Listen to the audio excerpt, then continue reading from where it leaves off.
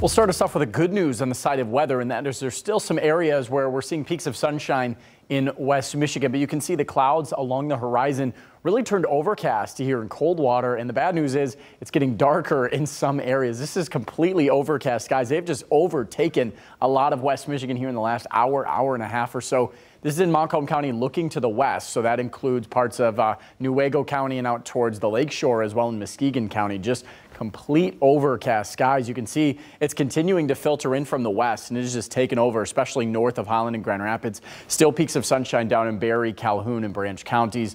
High pressure systems still getting pushed out of our area off to the east.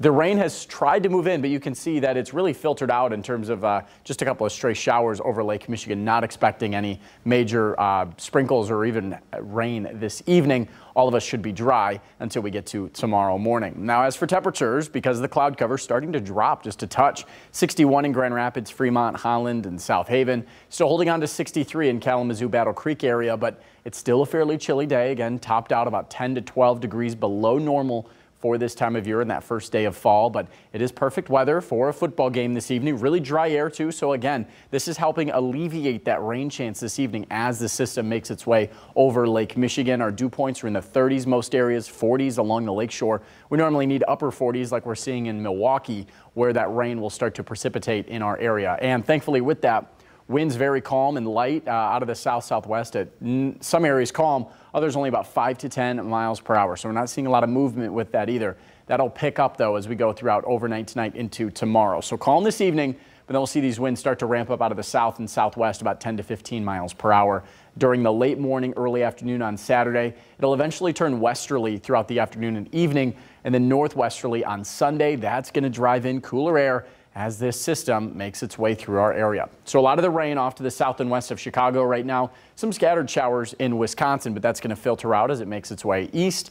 And the showers up in Minnesota, those are tracking more so to the north and towards our area. So overnight tonight, we'll see those clouds continue to increase. Some of us will turn overcast to start our Saturday. There's a few spotty showers there on the day as well. Could see some breaks Saturday afternoon, which is kind of nice. Even some potential sunshine down near Kalamazoo. Grand Rapids looks mostly cloudy though, and then we see more of that rain. Notice the westerly wind turns northwesterly as we go throughout the day on Sunday. These showers are just going to continue to move into our area going throughout the rest of Sunday and into Monday and into Tuesday, potentially into Wednesday morning as well.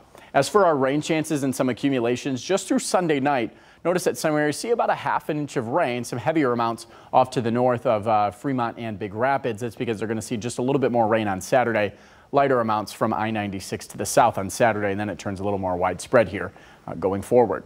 Temperatures tonight a little bit warmer than they were last night, expecting to be in the upper 40s and lower 50s for all of us, especially with the cloud cover and the rain increasing. Not expecting major cool downs overnight Saturday into Sunday. Pretty much the same story. So 65 on Saturday, 63 on Sunday, but Monday, Tuesday, and Wednesday, 3 days in a row look to be stuck in the 50s, which is about 15 degrees below average. By the time we get to the end of the work week, we are looking at a nice rebound. Those temperatures will be back to the mid 60s by Friday. It looks like a pretty quiet stretch after what could be